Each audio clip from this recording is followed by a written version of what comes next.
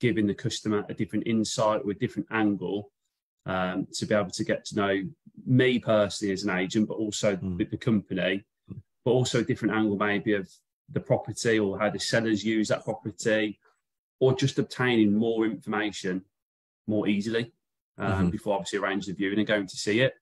So I did a lot with Instagram, is the platform that I chose to use. I started off mainly doing a lot of posts about just the general market or posting pictures of the properties that I listed. But soon found that like the engagement in terms of how many likes or comments I got wasn't particularly great.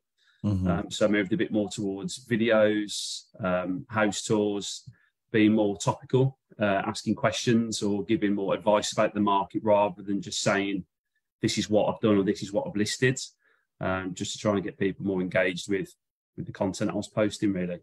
And that's good that you assessed what was going on and made changes. And I'm